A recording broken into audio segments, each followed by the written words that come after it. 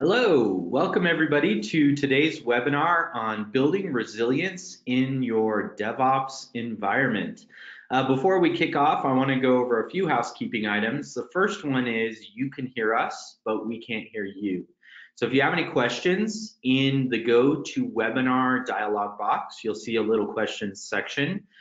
Type those there. If they're questions related to the topic matter, we will try to get to those while we cover the material. The other thing is there's a giveaway on this webinar. It's three $50 Amazon gift cards. So make sure you hang out all the way to the end. That's when I'm going to be announcing those and reading off the names of the winners. If you're a winner, you'll get an email with information on how to claim that. And then finally, this webinar is recorded. So after it's all done, you're also going to get an email with a recording. Make sure you share it with your peers, because I know Mitch and I are going to talk about some of the most interesting stuff on earth. And share it with your peers, circulate it around, because this is going to be really good material and more importantly, very important material. So let's start off with introductions. My name is Chris Riley. A industry analyst at large and editor of sweetcode.io. My background is as a .NET developer. Quickly found out I wasn't a very good developer, and I'm better at talking about technology and understanding trends and so forth. I'm joined by Mitch Ashley, Director of Research Analysis and Media Ops. Mitch, why don't you introduce yourself quickly?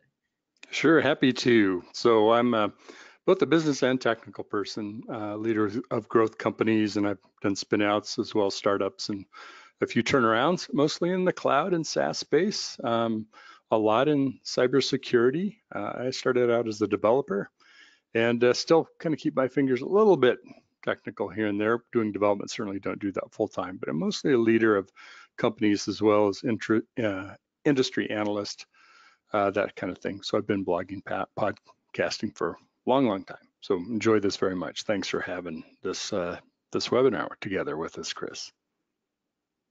Yeah, absolutely. Thanks for joining, Mitch. And security is what today's webinar is all about. And I want to start with an interesting story that just happened a few days ago. Both Mitch and I are pretty heavy users of Zoom. And just a few days ago, it was discovered that Zoom had a zero-day attack that would allow people to get access to webcams without just via the Mac Zoom client, and all you had to do was get them to visit your website with malicious code. And when we start to talk about resilience in your DevOps environment, and for all modern application developers like Zoom, who, by the way, responded to this vulnerability very, very quickly. I think they patched the client within 2 days of it being reported.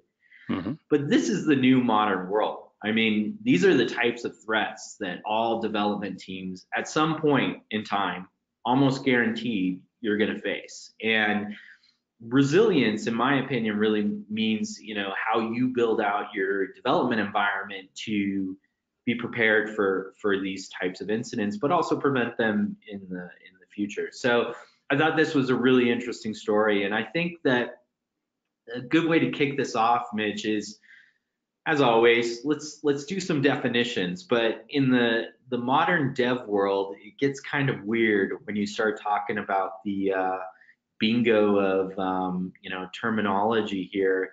And some of the terms that have been thrown around lately is DevSecOps, SecOps, DevSec. In my opinion, they're all kind of one and the same. In a lot of people's opinions, they're all completely different. So what are your thoughts in terms of how we define the connection between security, both infrastructure and application security, and the development, the software delivery chain?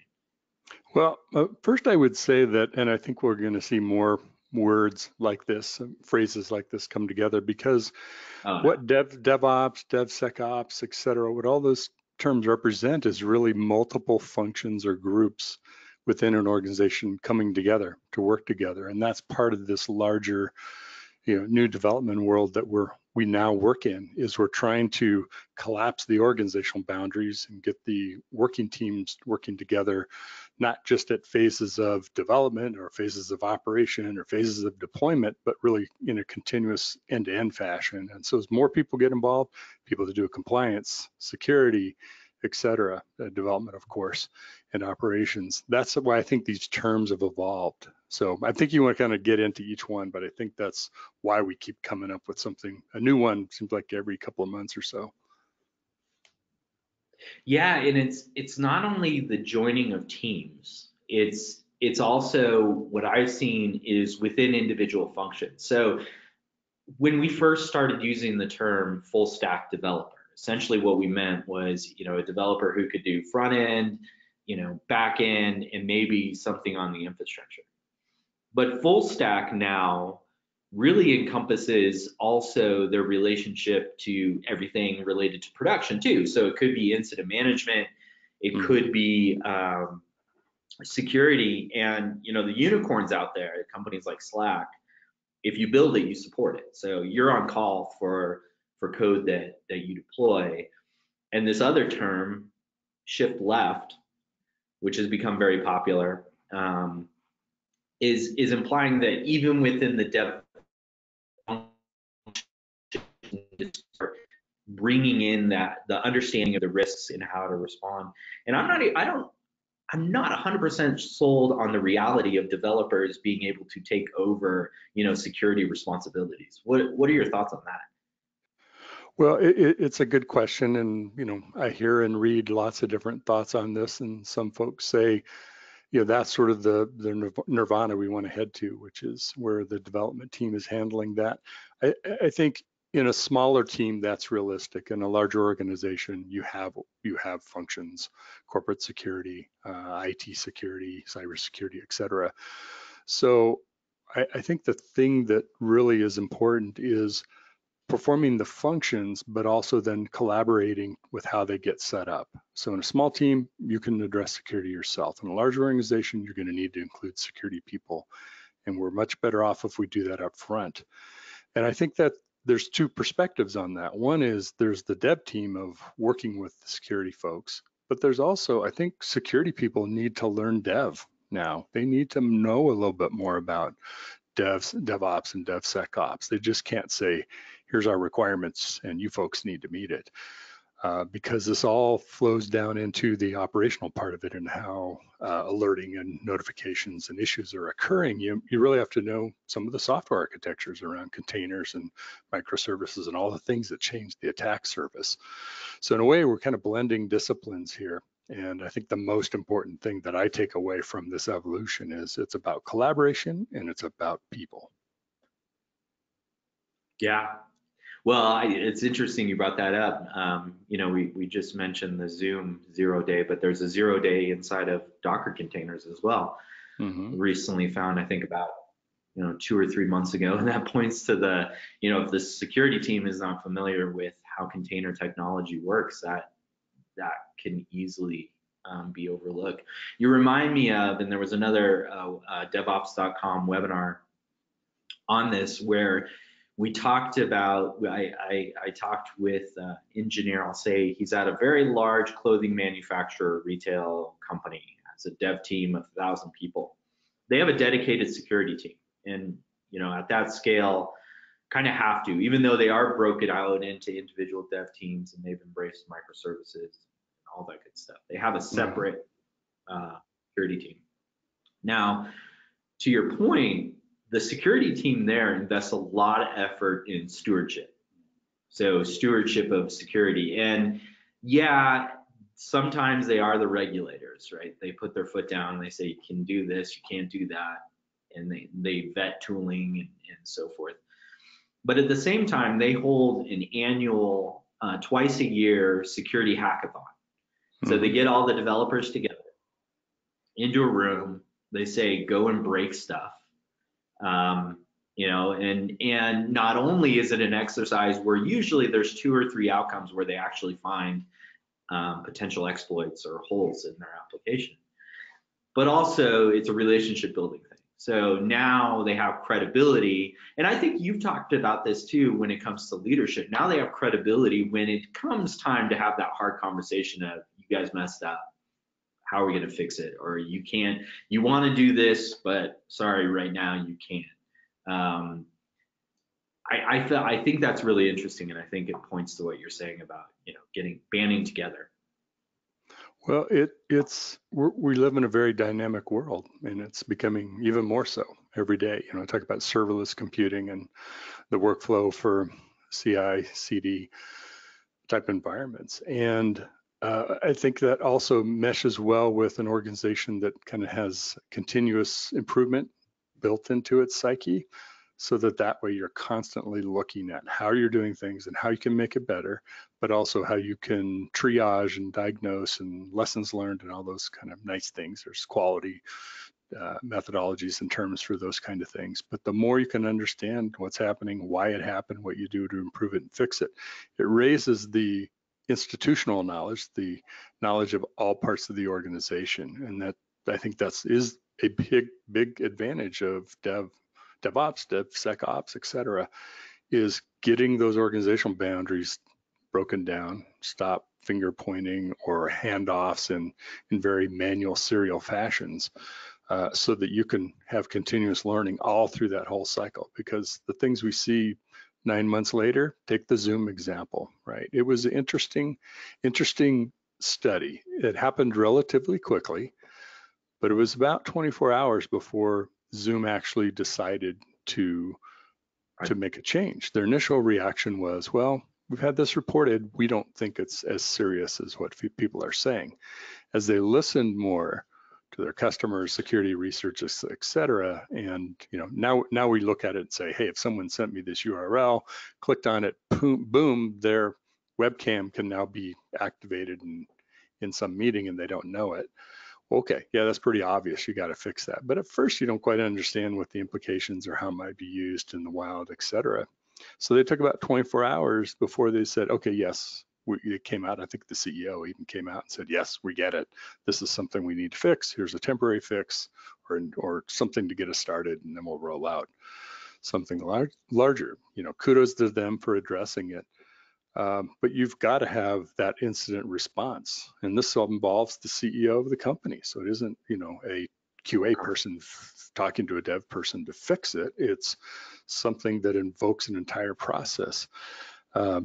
I advise a group of CIOs, and one of the common topics that we talk about is, how does the CIO talk with a senior executive team and even with the board about security incidents? So I point that out only just to say all of these things are connected, and sometimes it's going to involve some very senior parts of the organization. And I wouldn't want to be the dev person to try to figure out how that has to work. I'd like to work with the compliance and the cybersecurity team and others so that we have a process. So when it happens, or if it didn't go well this time, we make it better next time. Absolutely. Yeah, well, I think, the fact that when things do go wrong, it involves everybody in the organization. It's not just the technical team. I mean, it's a PR issue, it's a marketing issue, you don't want to be sending out marketing emails on the same day that you have a security breach going on. So it's, that's a big deal. So let's start to talk about, what it means, to pull this together. I think a lot of the attendees are probably going, yeah, I've heard this before, stewardship culture, what are the things, sometimes it's not in their power to get the executive team to even buy into this. What are the things that they can start looking at? And I think it really starts with automation, and that's where we get into workload protection. So all of this, everything in the software delivery tool chain, and it's kind of the DevOps mantra. You need to automate, and that's true with security as well.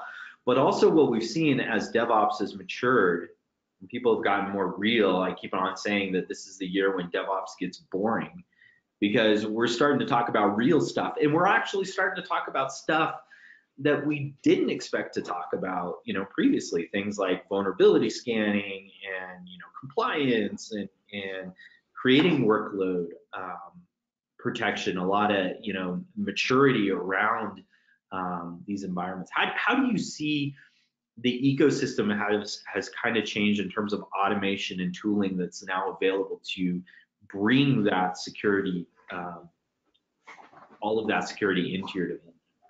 Well, you certainly, you hear the word automation a lot more now, not just the technology, containers, et cetera, or the tools. And I think one of the reasons why you hear so much more about automation is realizing that for software to evolve into a production environment, into a maintenance environment, but also in this continuous delivery world, you can't rely on manual processes. For one, it can't scale. Two, it's too complex.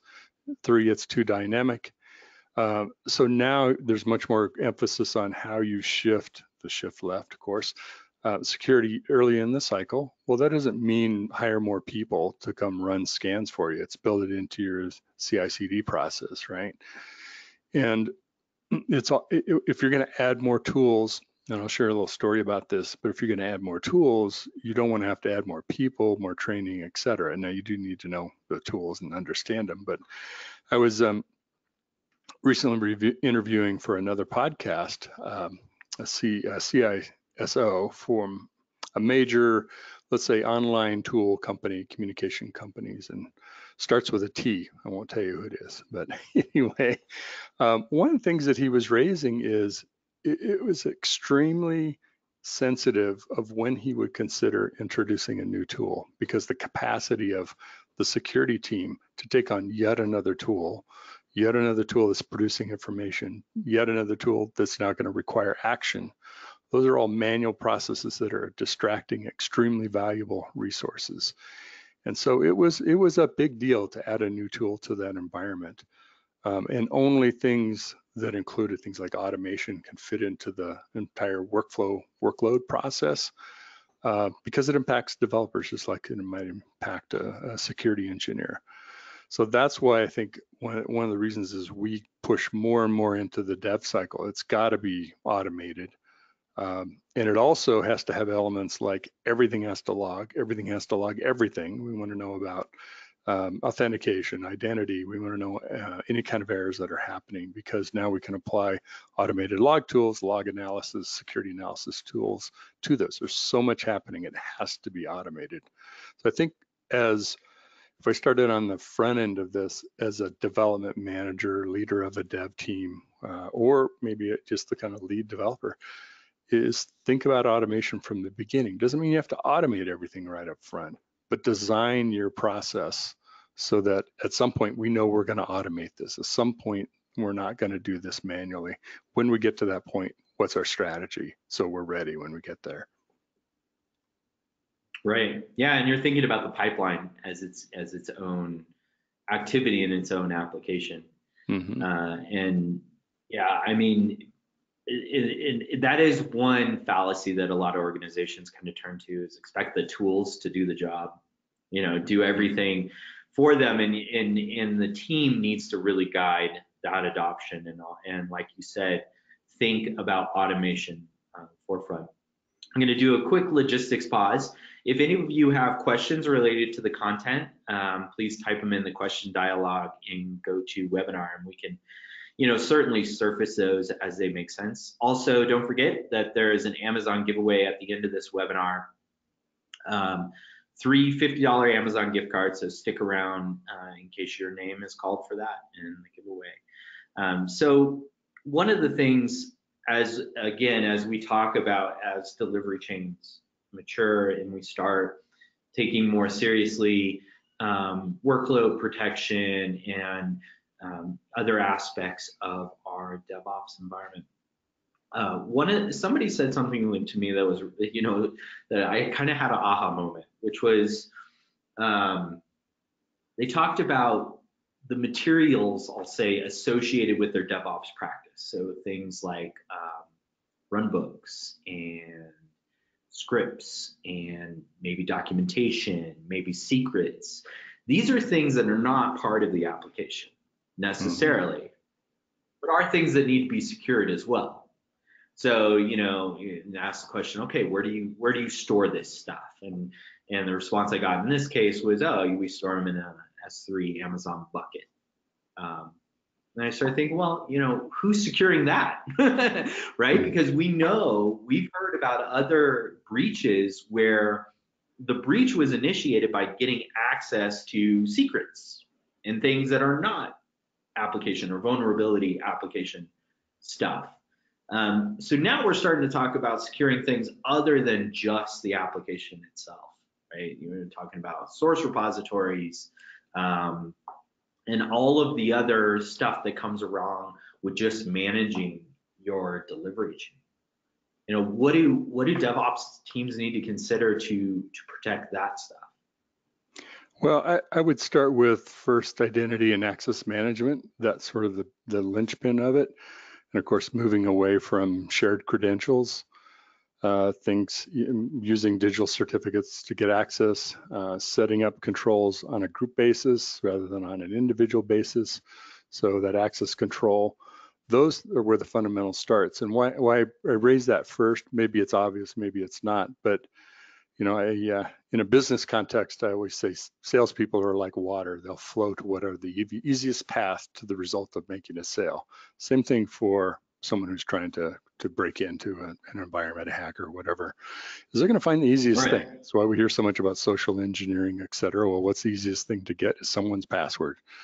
That's why it's such a big deal if someone puts in a secret that gets logged into GitHub, and those are all the kind of things that you should scan for. And of course, you can put that into a secrets management tool, key management tool, etc. I wouldn't suggest just an S3 volume would quite qualify, but you might want to look at something more serious. But I would also, sorry, those are our webinar mascots here.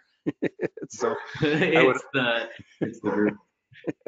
I would also suggest that you start looking at how you standardize what security elements that you're going to put in place. So if you're going to look at container security, build images that have container security built into it already. So a developer, configuration specialist isn't required to go make that happen. Look at standardized virtual images across the board. So someone's spinning up a new operating system, a new environment, new dev environment, new test environment, production, all of that is, if it can be done automated, no one has to do anything. It's already been secured. It's scanned regularly. It's updated by the process, by the folks who do that. All the better, because then, it's sort of like the band showing up at the performance, right? The gear's all there, they plug in and they play. That's what you want your developers or whatever the person is that's part of that. So. Right. Yeah. And, so going back to kind of the basics, which is, the awareness, the stewardship, and, don't store database credentials in a text file in an S3 bucket. Don't do that. Now, if you are legitimately using a source repository, an S3 bucket, make sure you have scanning capabilities like standard, vulnerability scanning and tooling to keep tabs on that, as if you would treat any other kind of system of record type files. But then you move into what was I going to say around that? You move into full automation, and you have the stewardship, you have all that good stuff. But one of the things that's even gets more challenging is that in the world of microservices and stateless containers or stateless images, the chances of something going from a development box into production are much higher. There's a lot of variables, there's a lot of moving parts. And so what you were talking about there is having policies and de facto container images that are vetted, approved, ready to go, ready to ship. All they're missing is the code.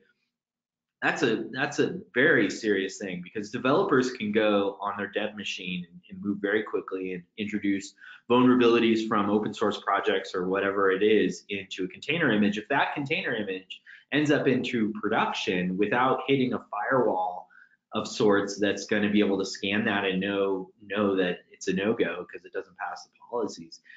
That's a risky thing, and that's where the automation absolutely comes into play.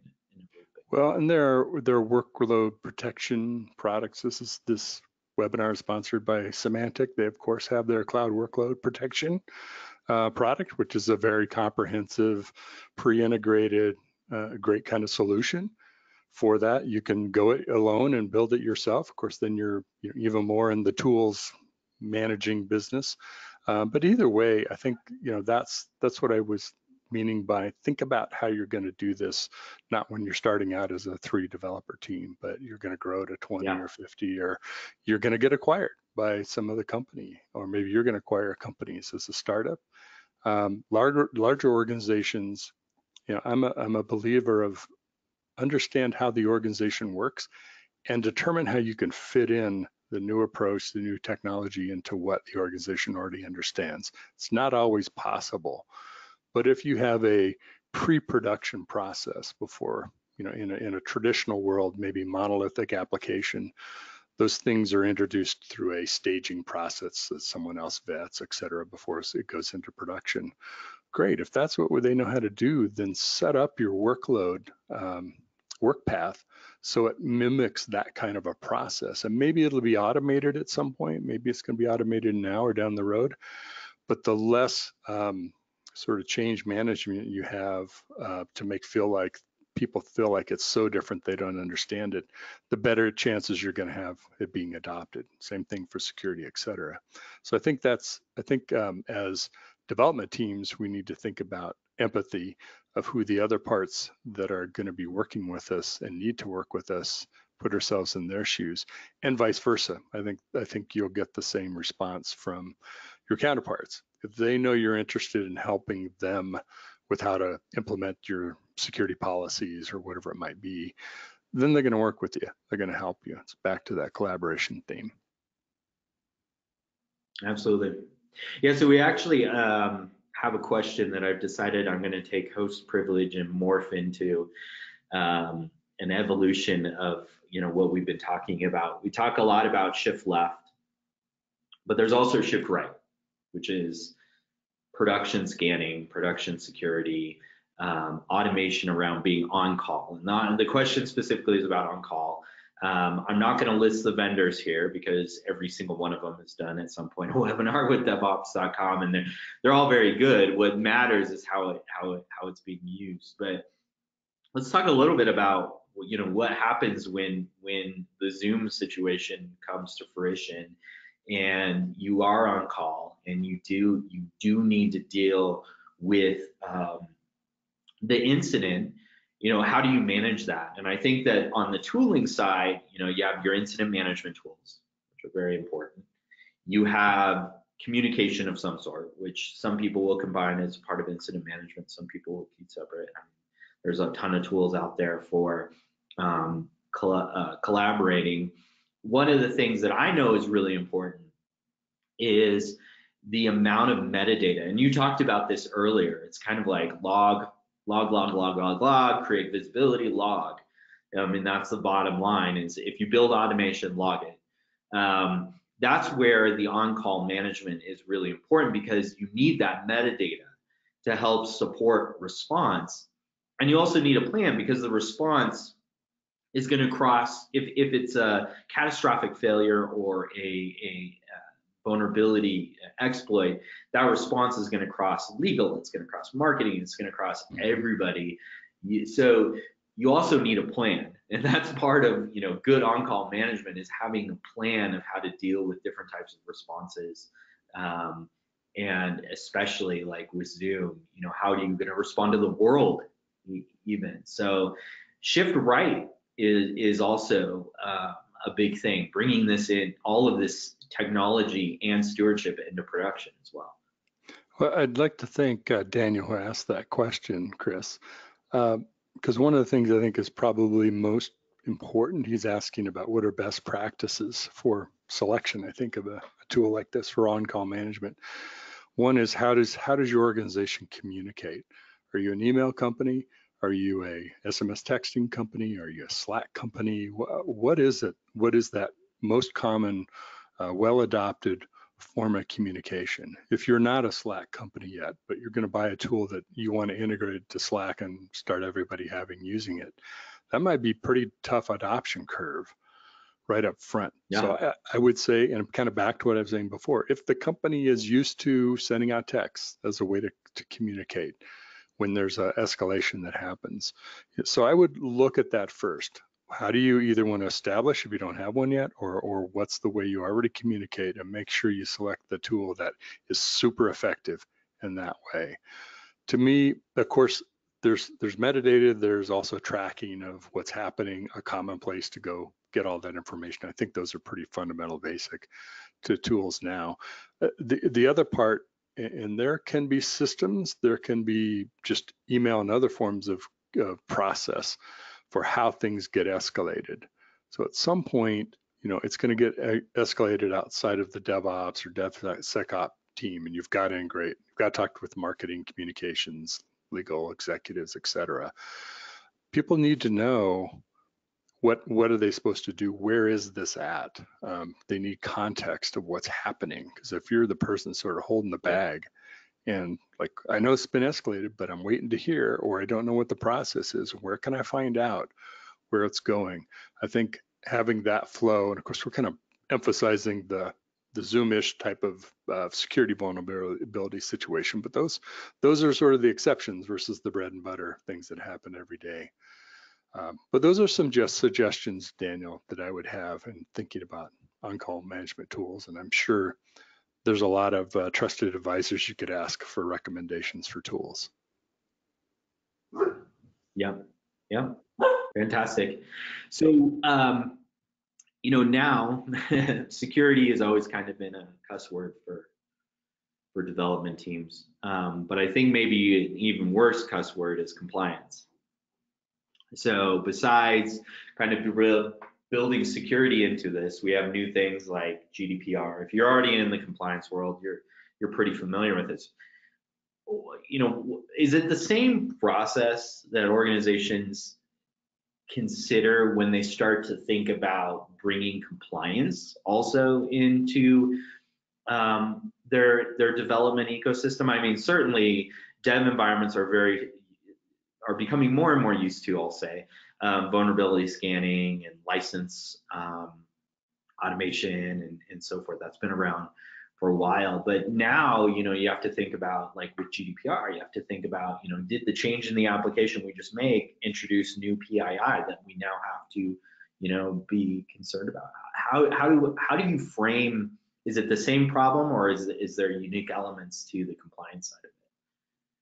Well, it is its own discipline, and of course, your compliance is dealing with multiple entities that are defining the compliance standards. I think first of all is working with a trusted, knowledgeable source about what the compliance requirements are, and not to detail for you the 100 pages of whatever description. It's kind of boiling it down for the dev team, the security team, for what do we have to do to implement in terms of process? What is it we're trying to protect? If it's customer information, like for example with GDPR, the customer has to have the right to have all their data erased from a company. What are those requirements? And then build that into your dev cycle of what you're building into your product. Of course, you're probably gonna have to do that for everything, right, to meet compliance for that. So there's that part of it. There is a reporting aspect. Are we following the compliance? Okay, so how does that information get produced to the people who need to take that data and that turn it into some kind of information that is provided to third-party auditors, maybe regulatory agencies, whoever there might be. So there's a life cycle to compliance, and a dev team, an ops team, a security team, or the combination of all those have a role to play, but there's also past that of what other people do with that. So I think the main thing I would think about from a DevSecOps team is procedurally, what do we need to know about to comply with this? What are the essentials of GDPR, for example, or PCI DSS, or HIPAA, whatever it might be, NIST security standard for security networks. And then what are the things we need to incorporate in our process into our products and software that we're building, and then what data do we need to capture and how we make sure we make that accessible in the easiest way possible for the people that need to use that. And guess what? Then they're not going to come and bug you and ask you for yet again another report, yet again another report. They can have it sitting on a database in Tableau or something like that to do the reporting that they need, or it's in a format that they can already consume, and it makes everybody's life easier. Yeah, and I've seen a ton of approaches to this. I've seen, related to, kind of a data silo centric approach where you build in, all the tooling you need to protect that data silo. You have great policies and access rights to the silo and so forth. But also what we've always been talking about this whole time is visibility, being able to get access to that data and understand it. And I think what you brought up about the fact is like, well, yeah, now it also has to be a part of your product. So you have to know how you're going to be able to clear the data. You also have to be able to tell people how you do it. And, when you start collecting new data, you better be prepared to build that, that tooling in as well. It's an interesting challenge. And I do have a lot of confidence in the fact that, especially with license scanning, vulnerability scanning, all of this stuff, a lot of the data can be surfaced in a compliance dashboard of sorts where multiple people in the organization have access to it and so forth. There's a lot of potential there for automation. And I've also seen a lot and stuff where there's intelligence around the data that's put out there. So that's really interesting as a part of security, data security. You mentioned one thing. I want to mention one more thing, Chris, before we go to that. I want to just emphasize the data part of this. And one of the considerations we have to have around data is in the operational environment, classifying or categorizing data. I'm not speaking in a military government sense, but around sensitivity of data, because we have a greater attack surface, things like container, microservices, APIs, all of these things that have more exposure now. We want to be conscious of workloads and what we're maybe putting on one cluster of a virtual environment, where we may have something that's extremely sensitive with customer data or proprietary internal data commingle with something that's maybe of lower importance but still important but less sensitive.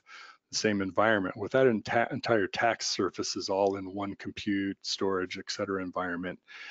It's the easiest point in, and now you can get to the most sensitive stuff. So think about when it comes to these compliance requirements, categorize the data and what data is it that needs to have greater protections, because it all doesn't require the same. Thanks for letting me jump in with that. No, and I'm gonna ping pong that back actually, because you made me think of something in the world of testing. Service virtualization, mocks, needing to test on real data also adds to it a little bit, because you want to actually test on real data, but that's also part of the compliance challenges, because you may not be able to test on real data. You just can't. So it becomes kind of fun. I'm really big into the service virtualization mocks stuff and the testing that's being done around there. Your test so environment we'll may open it up here just as secure, right? As production. Yeah, right. And yeah, I mean and actually that's a really good point. Is parity across environments. Ideally your dev environments have the same amount of security as your production environments, where classically that's not the case, but your CI/CD environments probably absolutely should. Organizations don't think about parity very often across their environments. They kind of just go, hey, devs have their infrastructure, CI/CD, end-to-end testing has its infrastructure, and then we have production, which is a completely different thing. So, well, going to open it up to questions here in the last 5 minutes, and reiterate, if anybody here has any questions, type it in the question dialogue. If we don't get to it in the next 5 minutes, we will come back to you and hopefully respond after. This webinar is recorded. Make sure you share it with your peers, and then right after we go through the questions here, we will do the Amazon gift card giveaway. So I saw somebody raise their hand. If you could type the question in the question dialogue, that would be useful. But one of the things you said earlier, which might be counterintuitive in a way, but made a lot of sense, and I think it plays into adoption of tooling. You said, before you just jump in, think about the way your organization currently communicates, and the way and see if you can build on top of that, and then maybe start to bring in other tooling. What have you seen just in terms of how organizations approach adopting, these technologies? It's a good question. One thing that comes to mind is I wasn't on the team, but one of the last companies I worked with had an extremely effective dev team, and they were very adept at working as a remote team. Matter of fact, nobody worked in an office, nobody worked side by side. They had times where they got together where it was, they could get enough people together, but that was a rare event. But that same team had to work with people who were present also in a headquarters location with other developers, other network engineers, security engineers around technology that they were developing. And so there was this kind of bridge of who's going to work which way, right? You're going to work our way, we're going to work your way. And so one of the things that they started doing was they leveraged a common platform, and that was with two of them, Slack and Zoom, talking products here. But of course, you could use lots of different tools. And they used that as the common denominator. So for example, they always had a online session going, not just when there's a meeting, that everybody was online with video on and communicating that way. Wow. Whenever they're working, they're online, they've got video, they're connected. And so that way, whether you're in the office and can turn to the next person or walk down the hall, or, I'm in Colorado and you're in DC, or, Romania, wherever it might be, you could talk to that person and collaborate. So it broke down that barrier. And by picking a few common things that everybody's going to do, they didn't pick 12 tools we're all going to use exactly the same. They picked 2, and it really made a difference. Now, this is an organization, total size of a couple hundred, so it's not a large enterprise, but I think the same model applies, right? So if the way to communicate and escalate things is through email, and that's how your company works, don't try to get folks to jump onto Slack to force them into your process. It's a little bit of what I was saying before. Maybe it's an evolution to there. Maybe it'll never happen. Maybe you're always going to be an email dominant culture, so leverage it. You don't have to as an individual team or a smaller part of the group. You can be using more contemporary tools, but who knows, they may join you too. Absolutely. That's great. So this next question from Brendan, this was written for you, Mitch. This has got your name all over it. And I love it because it's a conversation that we've been having about constantly, the frustration around the CEO not being maybe even technical enough to ask the right questions, right? So the question is around the difference between the relationship and the difference between the CISO and the CIO and the challenges that they face in explaining the need for automation, for practices, for stewardship, whatever it is within the organization to the CEO. And these are all roles you've played. So they are fantastic. Yeah, they are. Well, it's actually, I love this question because it's talking about how do we as technical parts of the organization or security, regulatory, et cetera, parts of the organization talk with senior executives. And part of this question is, what's the difference between the CISO and the CI role? And then how do they communicate effectively with people like the CEO? There's a couple of things. One is, in the technical world, we love to show and communicate in ways that demonstrate our discipline. So for a security person, we need to talk in security language, security terms, et cetera, that other security people are going to, of course, know and absolutely, grok. But someone in the dev team may have no idea what you're talking about. Same thing for dev folks. Same thing for finance, et cetera. So my point being is you have to put yourself in the other person's shoes. So if you're the CISO and you're working with the CIO, first question you ask about the other person or the other organization is, what is it they're being asked to do? What is it that's important they're trying to accomplish? What is the CIO being asked to do? Are they being asked to reduce cost? Are they being asked to do accelerate digital transformation? Sorry to use another buzzword. Are they being asked to cut down call times in the call center? Are they being asked to help raise the NPS score for customers? What is it that the CISO or the CIO is being driven by, so that I, as the CISO, can talk to them, knowing that's what's going to drive their decisions and how they're going to come to me? Because if I talk outside of the realm of those things that person or that group is trying to accomplish or being asked to do, it's going to be a secondary thing and maybe tertiary or 10th on the list for us to communicate. So I'll turn that around. One other way this question asked was, most CEOs don't have the technical bench strength to work directly with the CISO or CIO. How do you handle that? You have to, again, put yourself in the other person's shoes. Now, I heard a joke one time. It's of course not totally true, but what are the three biggest problems every CEO has? Revenue, and more revenue, right? They're concerned with meeting some goals that the board, the owners, et cetera, have asked them to accomplish, increasing profitability, increasing revenue, whatever it might be. So when you walk in as a CIO or a CISO or an IT person wanting more people, more tools, whatever, it's not about the tools. It's about what's the benefit and the value to the organization.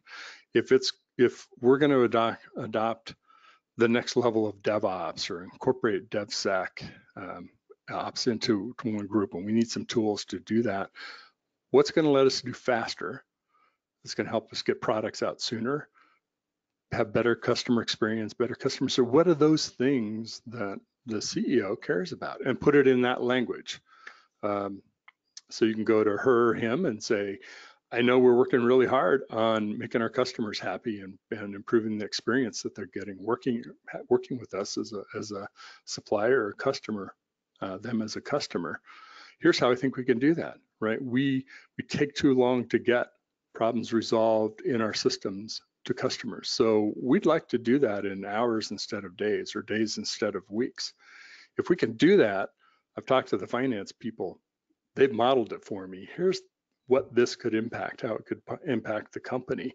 So to do that, and I can't promise we're going to get exactly those numbers, but that's the target we're shooting for, somewhere in that range. I'd like to spend this amount of money. And then you, CEO, she or he can look at it and say, well, if I can get that return on investment by spending X dollars there, or a different return on investment from somebody else that's asking for me for money, where do we put our bets? That's how they look at it. So put it in the terms of your audience. If you're the technical side, put it in business terms. Don't make them learn the technology. Our role is not to educate the world on our expertise. It's to translate it into effective ways to communicate and make decisions and produce results. That's ultimately what's going to count. Yeah. So one other small twist on that question was the potential budgetary conflicts between the CIO and the CISO. My hope would be they can band together and work together, but obviously there are scenarios where maybe the budgets are competing. Depends on the organization. Is it the same story? Do you get together and kind of have a unified message? How does that work? Well, I'd answer this several ways. One is there's a tendency, particularly in IT, to put things in the operational side of the budget and to grow that bottom line. So every day, every year, the that just keeping the lights on, that cost goes up and up and up. And part of it is maybe costs go up, but it's also that we add more to it. And that frustrates other people because now you're hiding money and you can't make decisions about, was that more valuable than something else? So I think the more you can attach where you're spending money and back to the business value or to the audience who's going to make that decision, what they value, the more easily you can compare puts and takes. So one of the things not everyone might realize, but there's a really important thing that happens as you move up in the organization. At a certain level, maybe it's VP, SVP, VP, C-level titles, is you are now responsible for looking across the organization and making decisions in a whole, not just as your vertical function. So if you are in a CISO role and you're in a CIO role, you should make all your decisions both on what do I need to do, what do I need to spend money, what's important based on what my responsibilities are, what I'm being asked to get done, and what's the best thing for the company. And it may be the CIO that's looking at it and saying, I desperately need this, but in the context of the company, the CISO needs to spend that money and he or she needs to go to take that budget. That's how this executives should need to look at it. Not everybody does that, but that's really the CEO needs to hold people accountable for making decisions that way. At least that's how I would do it. Yeah, this again, that question was kind of designed for you, and I think it's a fantastic conversation because I think a lot of organizations are challenged with knowing what they want to do to be more secure, to be more agile, to automate, more time selling it, and like you said, it comes down to what value is going to deliver and the problem that's important to the person who you're trying to sell it to. So. Well, Mitch, this was fantastic. Again, make sure you share this with your peers. This webinar was hosted by DevOps.com and sponsored by Symantec. It's going to be recorded. You can share it. And now we are going to do the 3 giveaways for the $50, $350 Amazon gift cards. Yay! Money. If you are one of the winners, you'll get an email letting you know and how to claim that. So the first winner is Danny C. The second winner is John M. And finally, the third winner is Mike R. So congratulations to those 3 winners. Spend it wisely. Mitch, thank you. It's always fun doing webinars with you. I look forward to the next one. And thank you to everybody who joined us today to talk about building resilience and security into your DevOps environment. Have a great day.